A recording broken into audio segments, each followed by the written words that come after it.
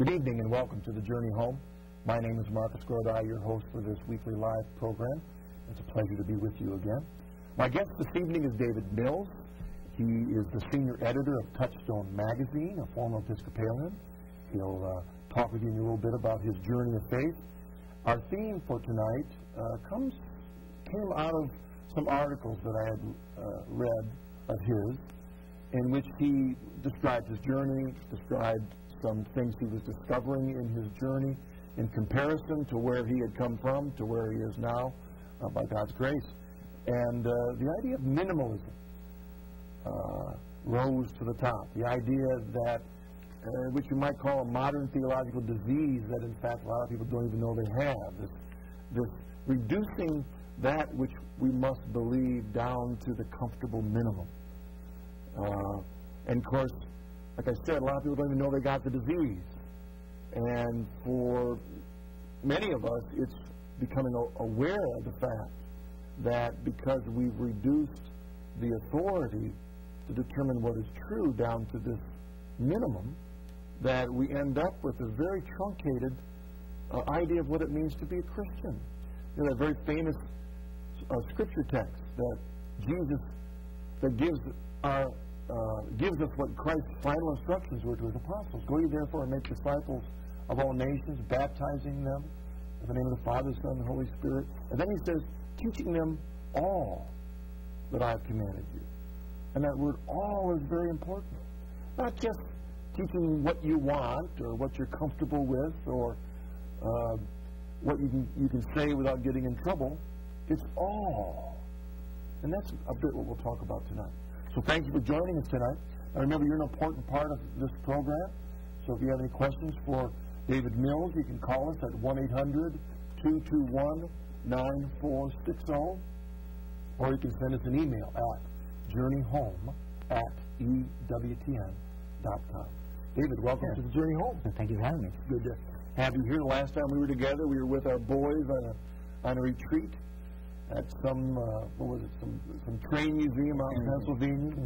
Yes. And you and I got a chance to ride in an old train, and that's when actually you first shared with me your journey of faith. So that's right. And so I've been looking forward to having you here so you can share it with the audience. Why don't you share with them, as we always begin every week, that initial part of your spiritual journey? Good. Well, I remember, the first thing I remember in my religious life was 7, 8, 9, 10, something like that. We didn't go to church, and suddenly one day, one Sunday afternoon, I think, there was a preacher in the house, a minister.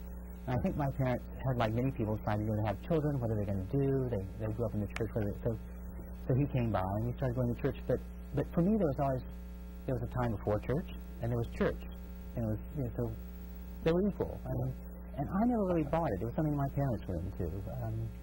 I loved them and cared for them and respected them, but it was their thing, religion. Not much of a discussion at home other than the time you went actually. Well, they tried. But it didn't take. So, and I grew up in New England college town, and like most kids, bright, bookish types in a New England college town, was fairly full of myself. It was a young Marxist. We had a Marxist club in high school, and I think I was a member of the only Marxist Boy Scout troop in history. But I felt, how to put it? I felt this, and not very clearly. Like many smart alecky teenagers, I didn't, was still full of myself, but I still felt there was something off. And one of the things that was off is me and my friends were enlightened. We knew what was what. We were to use a contemporary term, we were politically correct. We were on the right side of history, all that sort of Marxist jargon. We were right. But there was nothing in being right, as we thought then, that affected our lives. And I think I and some of my other friends felt that we were still off. We wouldn't use the language of sin, but I think we really had a sense of sin. We were still smart alecky, rude, conceited. All this, nearly every sort of adolescent sin you can imagine, we committed. So I think we all, at least I did, had a real sense of sin. We wouldn't call it that. It was just something off. And yet we were correct. We were everything, our society said we should be. We were smart, bright, bookish, earnest about things, politically engaged, concerned with the poor, concerned with the oppressed, and so on. And then I came under the influence of a saintly Baptist deacon, a really quite an extraordinary man. really was an extraordinary man, who was really, now I call him, he really was an icon or an image of Christ for me. He was tough. I mean, he would really sit you down and talk to you when you needed it, but he was also gentle. And it was a combination that you still rarely find. I mean, and now I realize it was a Christ-like combination. Firm, clear, tough, unbending, unyielding, but gentle, meek, loving, caring, seriously concerned about you and your life and your future. And that was one thing that this was a man who was politically incorrect. He wasn't enlightened, he wasn't a Marxist, he wasn't fighting for the oppressed and all that sort of thing. But yet he was a man who was just deeply good.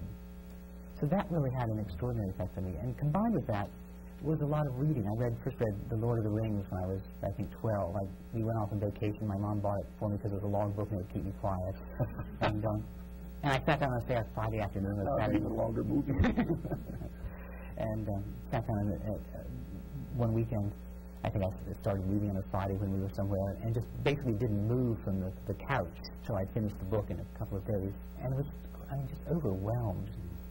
And again, now I realize part of what attracted me in that, and then other things I read later, was a Christian vision. Here was a world of true heroism, of self-sacrifice, of order, of manliness, of there's no mention of God in the story yet. There is always a talk about this was meant to happen, you were guided here, it's so ordered that. I recognize now that there was a providence working in the story, and that's one thing that was attracting me. Because there are several points, if you remember the story, where the characters do what, humanly speaking, is absolutely the wrong thing. Pragmatically stupid, ridiculous. They're going to ruin everything.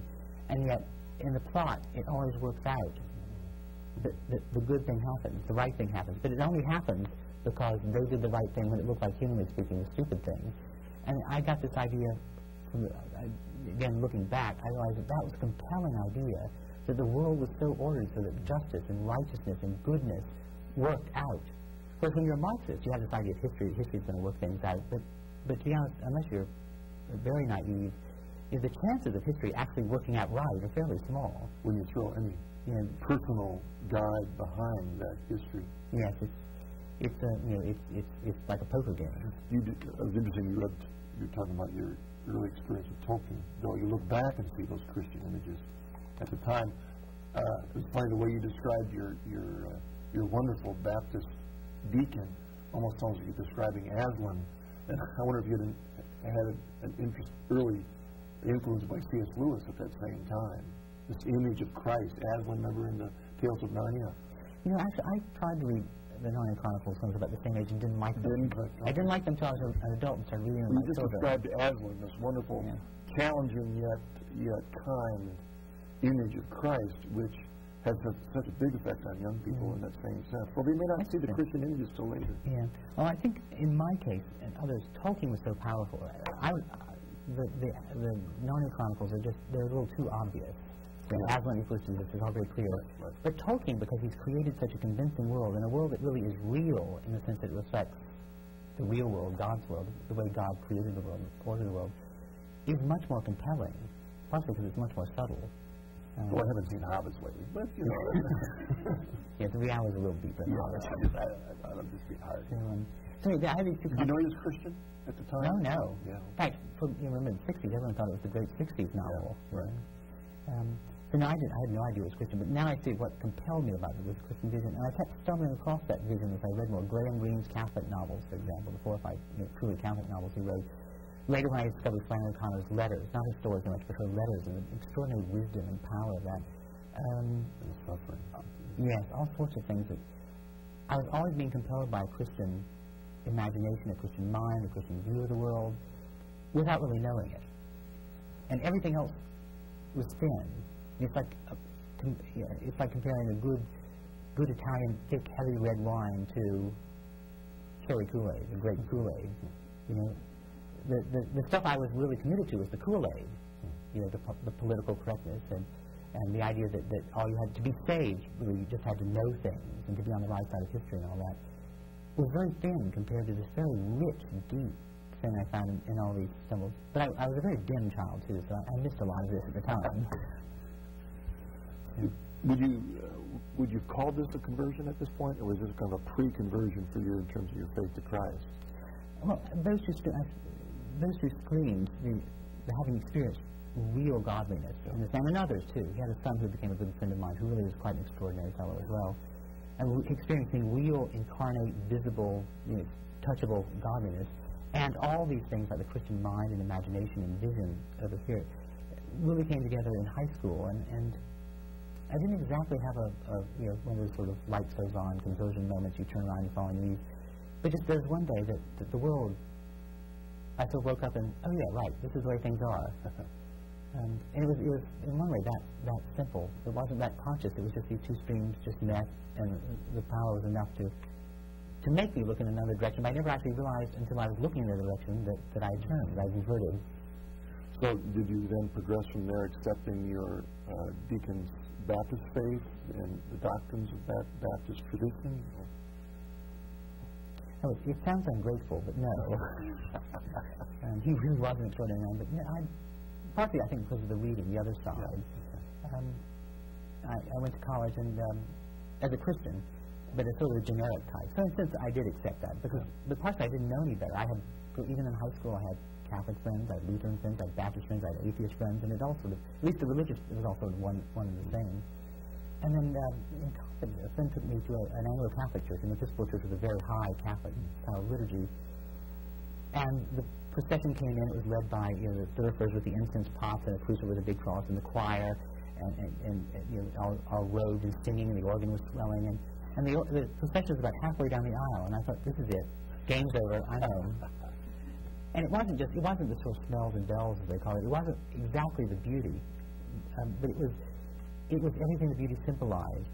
The cross going, a faith that's expressive with the cross going on before, onward Christian soldiers, and the idea of singing together the order, the history, and all these things. I said, this is it. This is the expression. So essentially, I became like that, an Episcopalian in college.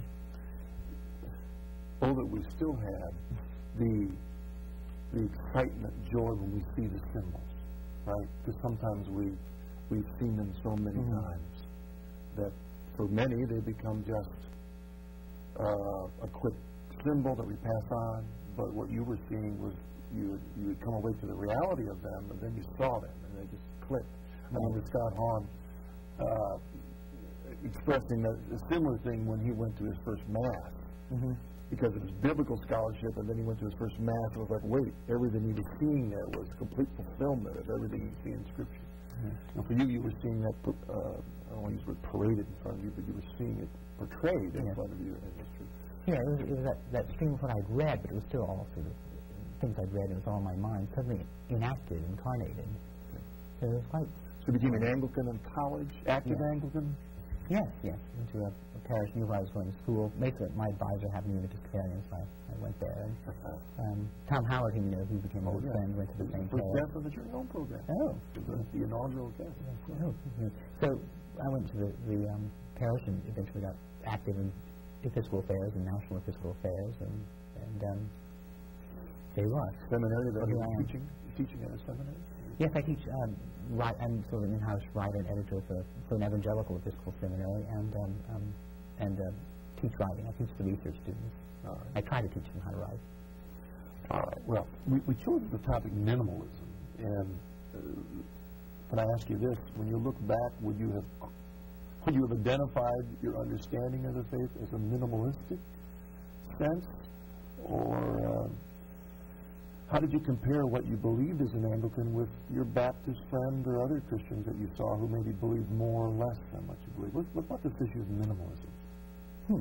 Well, one thing, when you come from a background of the sort I did, in that sort of environment, any Christianity is a lot fuller than what you have. Sure. Catholics have sacramental confession, which I think is quite it's an amazing experience. It's a wonderful experience. But non-Catholics still have a sense of sin, a sense of confession, a sense of repentance, and they're called to that I didn't have as a secular-minded kid in a New England college town. And the difference from secular-minded kid even to Baptist or Methodist it's a huge difference. So in one sense, at that age, just being so overwhelmed with with the reality of God and everything He'd given me, I wouldn't have thought of minimalism because it was so much more than I ever had. Okay. So in a certain sense, from that perspective, minimalism can be relative. Oh, yes. To where you came from. Yeah, the Christian has far more than everyone else has. Because I remember when I was in that stage, at the time you were an Anglican, I was actually a Congregationalist. I looked down 1 John 3:9, 1 John 1:9, where it says, if we confess our sins, He's faithful and just to forgive us. It cleanses from all unrighteousness. Well, that's a whole lot more when you don't have anything. Mm-hmm. So at least you have a verse and a call to repent and the promise of confession. But yet that's a whole long ways from even Anglican idea of confession or the Catholic understanding of confession. Mm-hmm. But so at that time you wouldn't have identified where you were with minimalism. What about you had with that the idea of the rules of our faith, the things that guide us in our faith that we either have to do or don't have to do? Where was that understanding as your life as an Anglican? Well, let me say one more thing about minimalism. What I also experienced as an Anglican and faced with various problems, the problems of what the Bible says, was, as you grow in faith, I read all sorts of things, all sorts of sources, and we'll take the real controversial issue today, the issue of contraception. When I first read the Catholic position, I thought, this is absolutely insane. This is ridiculous. I mean, I had nothing in my mind was prepared to understand this, and yet I would read. And yet I thought, some really intelligent and godly people believe this. There's got to be something to it, even if I don't understand it. And then I read more things, and there was some compelling argument to it.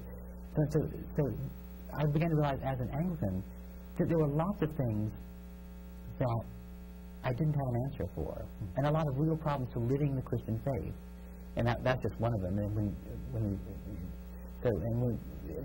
having gotten married, and then we had our first child, you think, okay, now having a child, you suddenly, this is wonderful, this is great. Maybe these people who talk about having children are onto something, an existential, emotional reaction to it. So even to take that one really controversial issue, I knew there was a lot of stuff I didn't understand, and I didn't have an answer for. I didn't have a way of working it out. I could read lots and lots of stuff on contraception. There were good arguments for this side, good arguments for that side. And so the easiest thing to do was just to say, here's the core of the faith, this stuff. The dual, Christ is fully human and fully divine, the Trinity, the Nicene Creed, blah, blah, blah. That's the core of the faith. And everything else is up to you, your tradition. And that was just the easiest way to deal with problem after problem after problem after problem that I didn't have an answer for. And then, of course, we realize that even within Anglicanism, as it was even within Congregationalism, those that didn't even agree with those core. Right. And the other problem I find, even with my beloved evangelical brethren and Anglicans, is also reading a lot, I see that where they were today, the average evangelical Anglican, who was a sincere believer, who loved the Lord, who took the Bible seriously, who had often sacrificed and suffered for his faith. Some guys had these little tiny churches where they were struggling to get by. If they'd only compromised a little bit on the Bible, they'd be pastors of huge churches making pots of money, but they wouldn't, because they knew they loved the Lord and they were going to stand by Him. So these guys were wonderful, godly, serious believers, and yet I could see over time that this party of evangelicals had themselves believed less and less as the culture changed on the nature of headship in the church. 50 years ago, evangelicals would have said, headship in the church is given to men. This is clearly biblical. Now, most evangelicals say headship is given to men and women. This is clearly biblical. So I also say the Bible isn't clear. We have both evangelicals believe both things. So we'll put this question aside. Now, even on the moral questions like homosexuality, you have evangelicals who 50 years ago, this is clearly unbiblical behavior. Now you have evangelicals saying, we have to understand this, that, and the other thing. And evangelicals say, well, this is another question which the Bible really isn't clear. We have to look at both sides, allow diversity. So on that question, as the amount of it's called, right? So and that's why I felt, even among people I really admired and had seen their serious devotion to the Lord, and yet on issue after issue, evangelicals themselves were believing less and less, and saying more and more issues were unclear in the Bible. Yeah, it's interesting. You mentioned that controversial topic of contraception. Well, it was the Anglicans, in fact, back in the 1931 Lambeth Conference that opened the crack in that very issue itself. And there you see if you'd gone back 150 years, they would not have been against that. They would have the same teaching that the Catholics. Well, actually, in the case of the Anglicans, in the Islamic conferences are held every 10 years, and the world's Anglican bishops get together. The 1920 conference was against it. And 10 years later, the 1930 conference was for it. And then I think the next conference said something a little more for it, and after that, it's been an open door. Open door. So again, there you have an issue in which one major world denomination has found less and less to believe. I think one of the keys that I want to get across in our discussion tonight, which you've done really well, to our audience, to see that this minimalism, which you can be blind to, right? Exactly. Is this creeping, slippery slope that you've described in a number of issues. And it's really relative. Like at any one point on that slope, you might not see yourself as a minimalist because you got more than the people on the bottom end of the slope. And you just assume everybody on the other side hasn't been enlightened yet to where you are. So, I mean, you have a way of rationalizing and not seeing it as a minimalism. You came from that Marxist background, which was kind of marching in step, don't making waves, the politically correct with the movement of the time, which in fact had been the influence to the slippery slope. It's one of them, certainly. On so many of those different issues. Yeah. I think the other thing about minimalism, speaking for myself at least, is I think what I found, at least in my Christian experience, is that living the Christian life seriously, or trying to live it seriously, presents you with all these questions you have to answer. And you can answer them, and but you generally find the answer that you think you're led to by reading and by looking at the church tradition and so on, is probably one you don't really want to follow. And so there's always a great moral temptation to minimalism, because it becomes the rationalization. Well, this is an open issue. Christians disagree. Dr. Jones, who's brilliant and godly, said this. Dr. Smith, who's brilliant and godly, said that. Who am I to argue with either of them? I just have to make my way in the dark. I'll just have to grope along.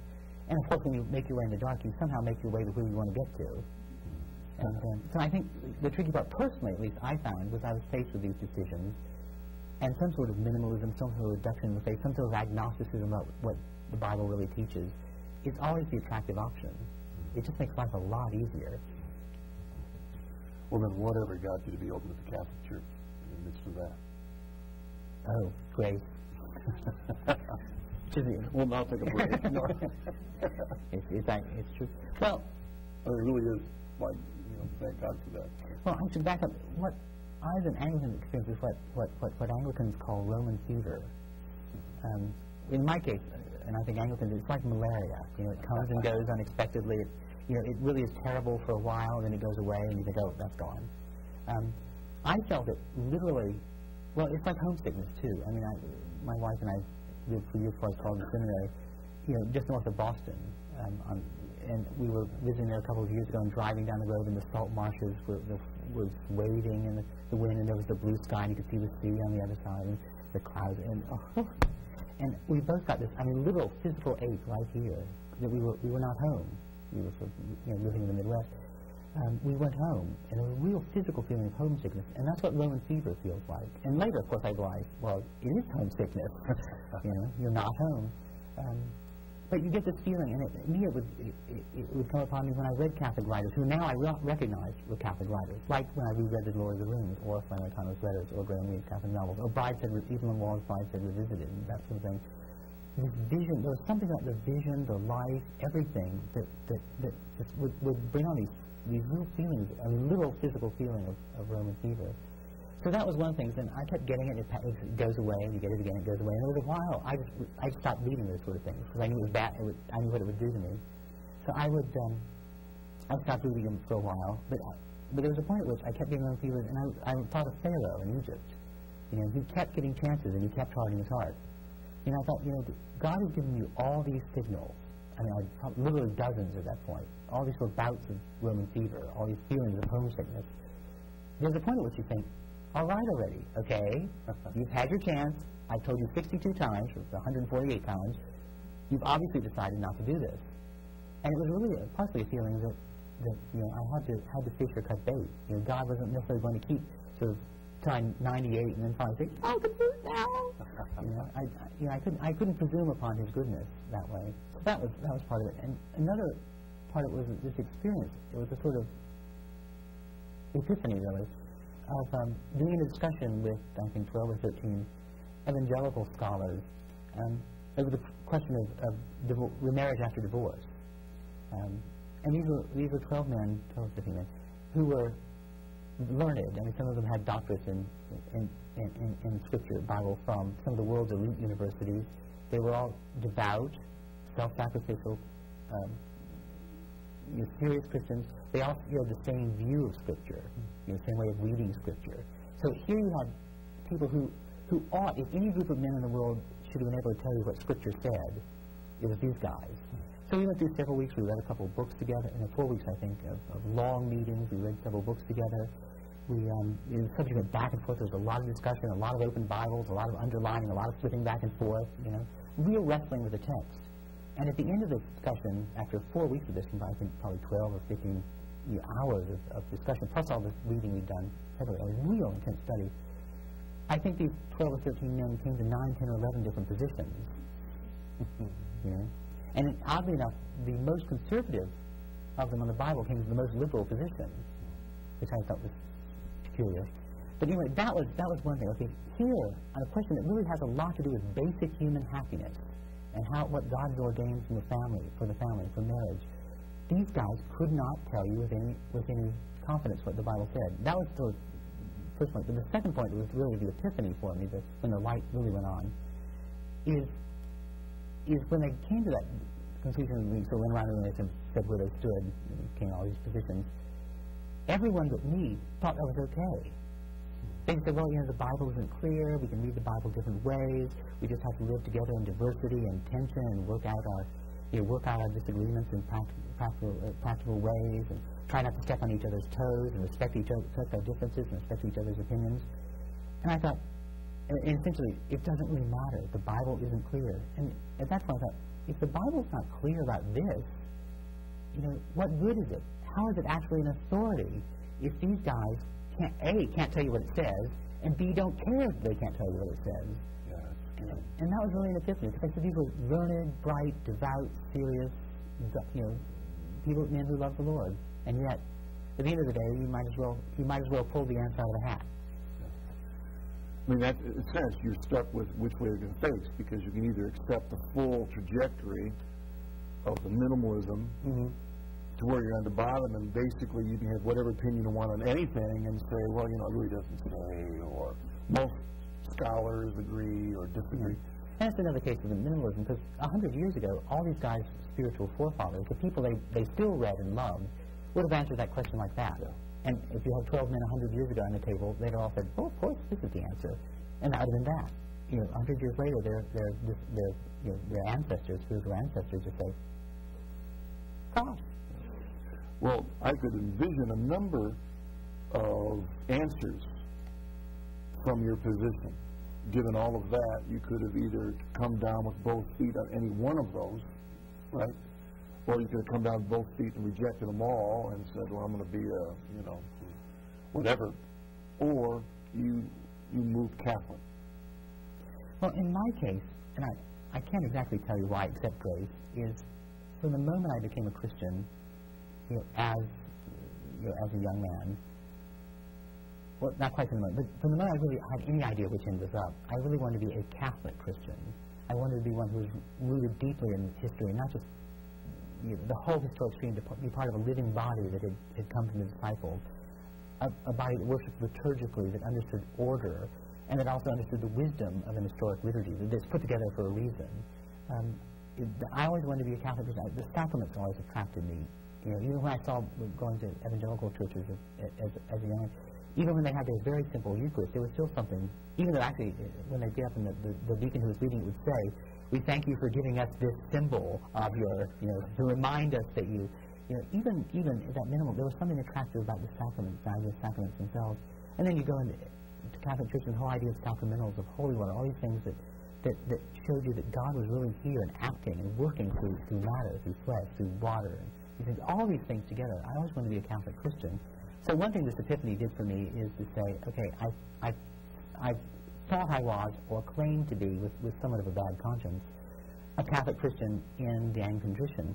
It's clear to me now, then, that the Anglican tradition is a Protestant church. You know, whatever place that God has for it in His providence, whatever charism it has, it's as an evangelical or a Protestant body. It's not the Catholic Church. Well, at that point, you can admit, okay, I'm in a Protestant church, and say, I'm going to stay here for whatever reasons, or you become a Catholic. And it's you know, when you got the fork in the road, and you've got to move, you know, you've got to go one place, and I want to be a Catholic. I suppose, almost in jest earlier said it was grace.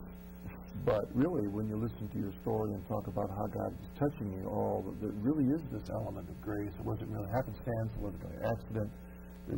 But take a second. We're going to take a break a little bit, but take a second before we take that break to describe to the audience, what do you mean by grace? I mean, we're talking about why you converted. In a real sense, in your journey, there's a real pointing to what is grace that influenced your journey into the Catholic faith. That's an interesting question.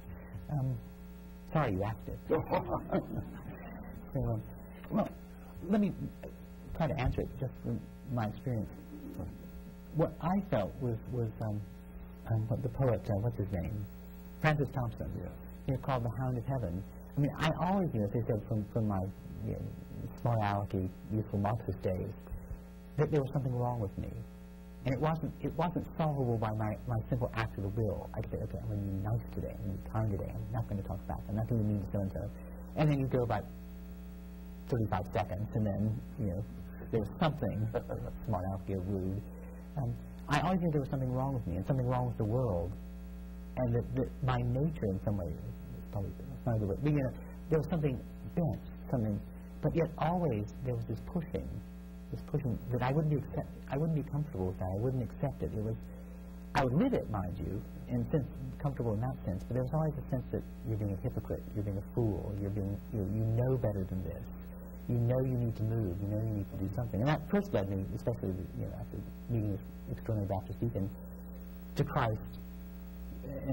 But it kept pushing me all the way to the church. So since I talk about this epiphany with this discussion, but anyway, it really was as if I came to I just been sort of set right at the fork in the road, and there was someone behind me pushing, and I still had the free will. I could still go to the left fork or the right fork. I could stay a Protestant and say, this is where I'm going to be. It's comfortable. I've got a job, a seminary. I've got things to do, books to write, friends, blah blah. It's a good. I could have said that, or I could have become a Catholic. But it really, I think in that sense, it really was. Maybe the bulldozer of heaven is a better metaphor. Something was pushing me, and I had to go. And God left. God leaves you freedom to choose, but I had to go somewhere. And so often, even when you read novels, you read mystery stories and such, all of life is seen in this horizontal. But there's that vertical element, right? And when we try and describe it in a novel, let's say it's sometimes hard to bring in the vertical side into a novel, so everything is told in the horizontal. Or the horizontal is used to describe these ways that are nudges as coincidences, or I was lucky or something. What you're referring to is this direct, vertical, loving touch of God that unexcribably, why you, why me, yet by His mercy, while we were yet sinners, He nudges us, and I guess that's what we mean by grace. Is the best way we can describe it. And divine life touching us and drawing us towards Him. And I was blessed, and I think you probably had much of the same experience. Is being in a sense so dim and so comfortable that if it had been one push, one nudge, I said, that's interesting. Funny things happen in life. 2 nudges. Right. Funny things happen twice in life. 3 nudges. Funny things happen 3 times in life. But it was over years and years of nudging, of hints of. Again, the feeling of Roman fever, this ache to be home, and always the sense that there's something wrong with you, that you need to be somewhere. You're running into Catholics who could explain things very well, who are just models of Catholic piety, and so all these little hints. And after several hundred pushes, you sort of get the idea that someone's pushing. It's not just coincidence; you're actually being pushed. There's a person behind it. Where were you, Jesus? I've been calling you all these years, and then you find out He was there all along. And in fact, you recognize His voice and the voice of all those that have been with you all your life, encouraging you. He was there all along. We're going to take a break. Before we take a break, just to let you know, you'll see some information on the screen. David is the author of a book, Knowing the Real Jesus, and it can be purchased through the EWTN Religious Catalog. So stay with us. We'll be back in just a minute.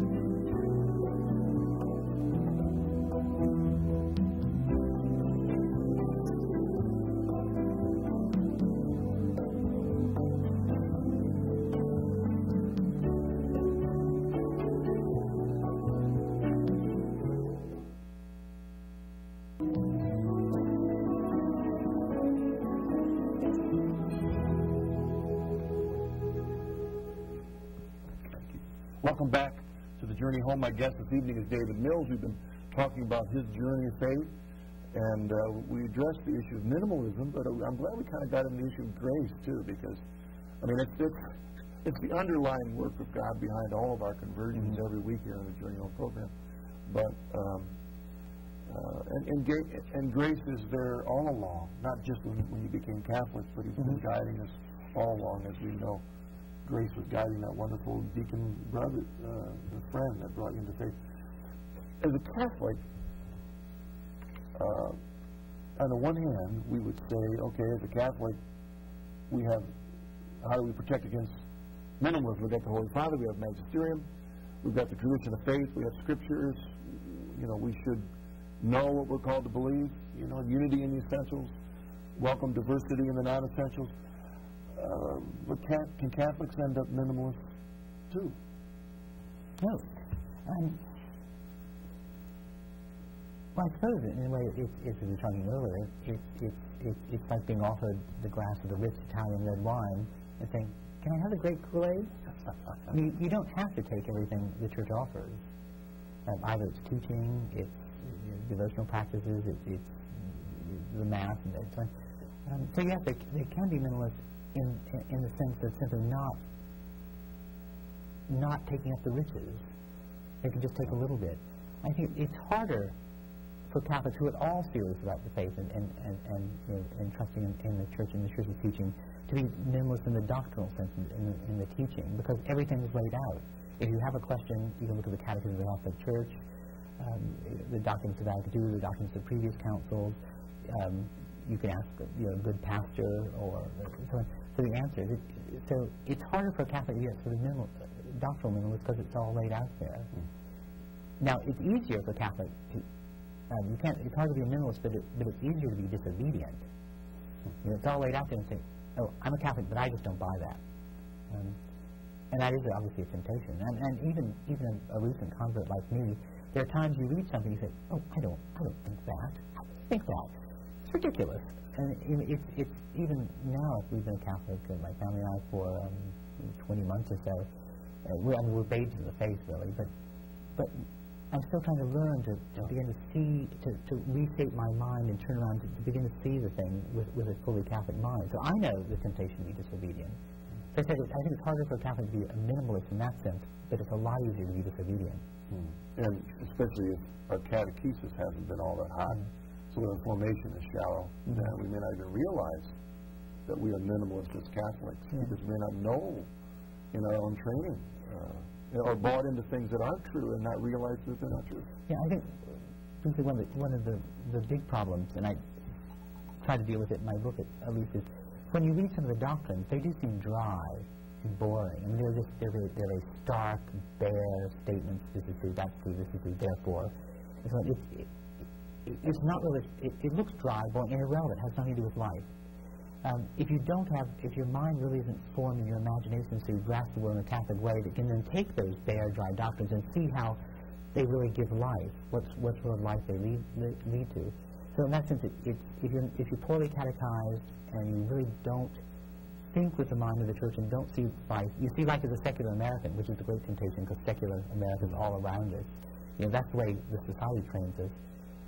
You won't see that these dry rules, the moral rules, the doctrine, and so on, make any sense. It looks terribly boring unless you have the Catholic mind and you see, oh, this dry statement means this life-giving, belief or action.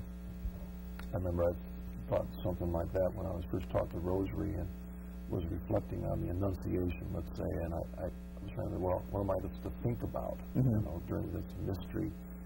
I couldn't think very far until I started meditating on all the theology, all the different theological issues that are brought out in the Annunciation, the reality of God, the reality of angels, and the reality of His mercy and His grace, and all the theology of incarnation, and it's so deep. And that's the beauty of our Catholicism. This minimalism just expands because of the depth of the wisdom of the Catholic Church. Well, the example that I found is devotion to Our Lady.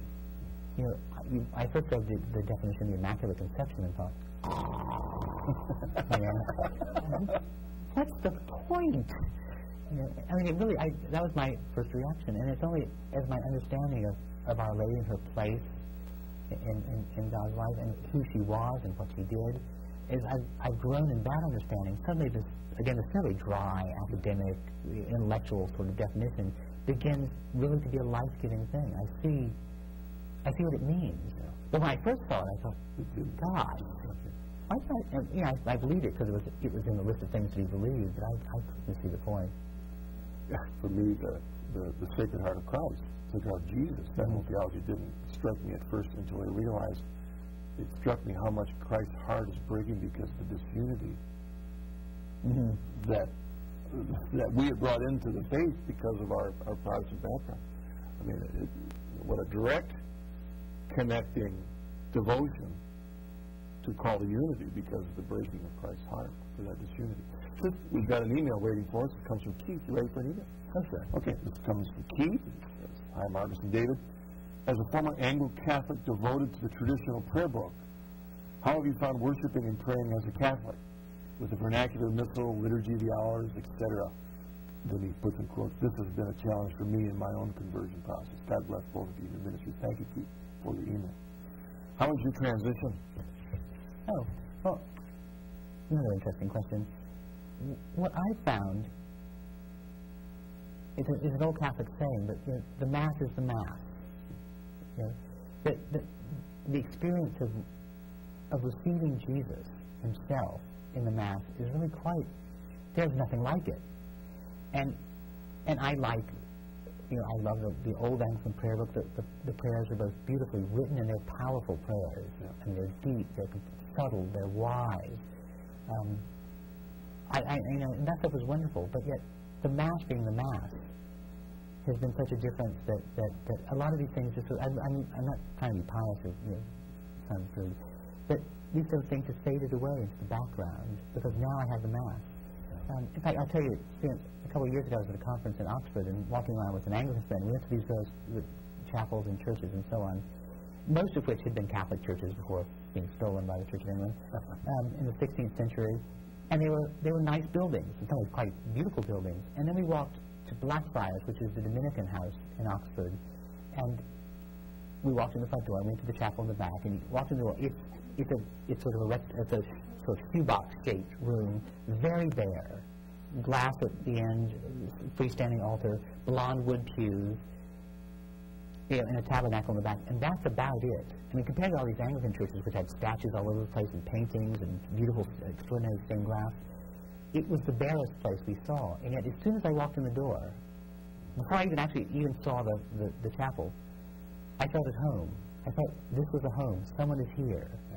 And this feeling of peace and quiet, like walking your family home, after a long trip. And we'd been to 6 or 7 or 8 or 9 chapels and churches by then. But the Dominican house, which was the plainest, fairest, most modernist of the bunch, it was warm. God was there. I think we have a caller. Hello. Let's take our first call. What's your name and where are you from? Hi, my name is Beverly, and I'm calling from Plymouth, Michigan. Hello, Beverly. What's your question for us tonight? Well, my question is about the Orthodox Church as it views the Catholic Church in a sort of minimalist way. I am a convert to the Catholic Church, and like you, Mr. Miller, I thank God for His grace, which touched my heart with a passion for truth. I have a woman whom I'm very fond of, and some of our other friends who have chosen the Orthodox Church Church, and I've learned through their journey, the little bit that they're willing to share of it, that the Orthodox Church seems to see the Catholic Church as minimalist in many ways, that we've lost our purity and our focus and our high understanding of truth. Did you find a temptation to become Orthodox, and how do you see that issue, and why, or did you investigate that direction? Thank you very much for that question. Oh, it's a good, very good question. I went to an Orthodox phase, but it didn't last a month or two. And for several reasons, I became a Catholic. And once the Orthodox phase passed, it really did pass. The Orthodox Church is a powerful and extraordinary institution that in many church places has undergone extraordinary persecution and survived. And of course, the Holy Father has a wonderful devotion to his Orthodox brethren and wants to bring the churches together. But the whole reasons I became Catholic, many of them, the papacy, the sense, having that source of unity, being in the Church of Peter, that was the Orthodox don't have that.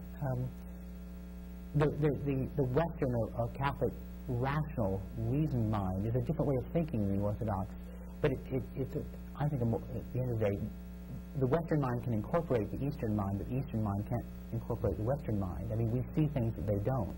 And I won't go into that because it would be very confusing, too, complicated. But there was that, and there were lots of other reasons. But another thing is, Marcus and I were talking earlier, my discovery of the truth of the Catholic teaching on contraception was a powerful one, because here was something that was absolutely, as they say, counterintuitive, countercultural. In fact, when I first heard the teaching, I thought it was insane. I thought it was ridiculous. But once I discovered its truth, there was one institution in the world that stood for this truth, and that was a big sign to me that the Catholic Church was who she said she was, because he was standing against the world on something that cost the Catholic Church a lot. I mean, lots of people have left. A lot of the dissent come from that one issue. A lot of Protestants hate the Catholic Church or want themselves convert, even though they come right to the edge because of that one issue. But here she was standing against the world for something I realized was profound, not just true, but profoundly true and profoundly life-changing. But in Orthodoxy, I mean, you don't have that clarity on this particular issue. If you look at Callistus Ware's book, The Orthodox Church, which was a standard work on Orthodoxy in the West, I think Penguin or Pelican publishes it. In the first edition in 1963, I think it was, he says the Orthodox teaching is exactly the same as the Catholic teaching on this issue. And I think the third or fourth edition, which came out 2 or 3 years ago, he says Orthodoxy is open to various methods of birth control and so on and so on and so on. So, on that one issue, Orthodoxy has moved in 30 years to at least partial acceptance, where the Catholic Church has stood firm against the world. And so that was just one example of one of the issues on which I said, the Orthodox Church is wonderful. I learned a lot from Orthodox writers. The magazine I'm one of the editors of has various Orthodox writers and editors who are wonderful brothers in the faith. But yet on this and other issues, Catholicism has got it. And it sounds arrogant or whatever, but Catholicism really has got it. Thank you, David. Let's see if we get one more caller into this. What's your name? Where are you calling from? Yes, hello, good evening. My name is Anita. I'm from Texas. Hello. What's your question for us tonight? Well, I just wanted to ask the guest, well, first of all, his testimony has been really encouraging. Similar to mine, I was also philosopher, and when I grew up I went to college in Cambridge, Massachusetts, so I know what you mean about the burning for Boston, but I'm having that Roman fever right now. I grew up Catholic for 21 years, but I really didn't believe in God. And when I became a Christian, I became a Protestant Christian. I've been Protestant for 6 years, and I guess my question is, how did you do it? Did you face struggle when you joined the Catholic Church? Were there fears about betraying the purity of gospel and things like that a lot of Protestants believe? I also have a Southern Baptist pastor who's a wonderful man, and he's been teaching me more about Jesus. And I'm just really scared about going back and afraid of that Roman fever, what to do about it. And then if I do go back, my second question is, how do you do it to submit to some of the teachings that your mind hasn't agreed with yet? Thank you for your question. And I do thank you for that, because I know it's a journey that many people are on. For it'd be a whole other show to talk about how people can be brought up all the way through the church and never know Christ. But it doesn't just happen in the Catholic Church. It happens in Anglicanism and Lutheranism and Presbyterian. I know that. But then they find Christ out there as she did, life-changing conversion. And then now you're feeling that Catholic draw back. It's got to be hard for them. I wasn't in her shoes, but I know many who were. Because you found Jesus somewhere else. Yeah. Well, to take your second question, there are two quotations I really like. One is from Chesterton, who became a Catholic, and I think at the age of 43 or 44. Chesterton said what he discovered was he didn't discover the Catholic Church had told the truth on this or that matter. He discovered the Catholic Church as a truth-telling thing, and that was really my experience. There are lots of things I still don't understand, and still, if you left to the natural me, the natural man, I think I don't believe it. But I kept discovering time after time that the Catholic Church was right, and right when everyone else was wrong, and right when you would have bet a lot of money that any human institution would be wrong, and yet it was constantly right. So I discovered it's a truth-telling thing, which means after a certain point, if you discover that over and over and over again, it's simply a safe bet that it's going to keep telling the truth. And the second quotation I like is from John Henry Newman, who's one of my heroes, when he said, when he became a Catholic, doubts became difficulties. And that I think has been really my experience, is things I would have questioned, I thought about, I still question and think about, but with a different mind. Now they're just things to learn about, to figure out, to understand, to study, whereas before they were barriers. But once again, I discovered that I really had to become a Catholic. The Catholic Church, I was convinced the Catholic Church was who she said she was. Then these things can become difficult. They're just one of the places where I need to grow in the faith, the knowledge of the faith. To answer the first question, there's a point at which it was hard for me to convert because I had beloved colleagues at the seminary I taught. I had leadership positions in various conservative Episcopal organizations. I had people who would be profoundly disappointed and feel betrayed when I converted. But I really did think, and then my feeling, I think I really did know that the Catholic Church was who she said to be, that I had to be a Catholic, that it would be sinful for me to stay outside. And I simply prepared the conversion, thinking that way, as pastorally as possible. I went to the people that I knew would be hurt, or I wrote them and said, here's what I'm planning on doing, here's why. I know some of you won't understand. And some of them didn't. But the interesting thing is, among my friends, among evangelical Anglicans and Anglo-Catholic Anglicans, many of my evangelical friends were the ones who sent the nicest notes and comments. They were the ones who said, I don't agree with you, I think this is the wrong thing to do, but I respect you for it, I'm glad you're doing what you're doing. Some said, I admire your courage, and so on. So oddly enough, it was the people I thought would be most alienated who were the most sympathetic. Maybe a good way of ending the program is to ask you the question I always ask, that it addresses this woman's question: how has becoming Catholic brought you closer to Christ himself? I mean, here's this woman found Jesus out there somewhere, is almost maybe nervous, will I still find him if I come back to the church? How has becoming a Catholic brought you closer to Christ? Well, one of the big ways is the practical discipline of confession. Now, as I said all along, I really felt all my life there was something off with me and the world. But it never really, it didn't go all that deep, obviously. The feeling went deep, but I didn't really do anything about it much. But having become a Catholic and going to confession and having to examine your conscience, examine your life, go and actually say out loud, I've done X, Y, and Z, ask for forgiveness, get a penance and all things, has made the reality of sin much more real. I mean, but the thing about it that has surprised me, that I did not expect, that I kind of expected, but what I didn't expect was I don't feel so bad. I still feel bad about my sins because they're sins, they separate you from God, they add up to time in purgatory. But what I really discovered is my sins separate me from Jesus. And that's what really becomes painful. And that's one of the ways I've deepened in my Catholic life, is the understanding that when I sin, I'm turning my back on my friend and my Savior. And that's become much more powerful to me, much more real. David, thanks for your witness. Boy, thank you very much. Oh, thank you. And we do know the genuineness of that grace has touched your heart in Jesus, because we see it in you. Thank you very much. Thank you for joining us on the journey home. We'll see you again next week. God bless.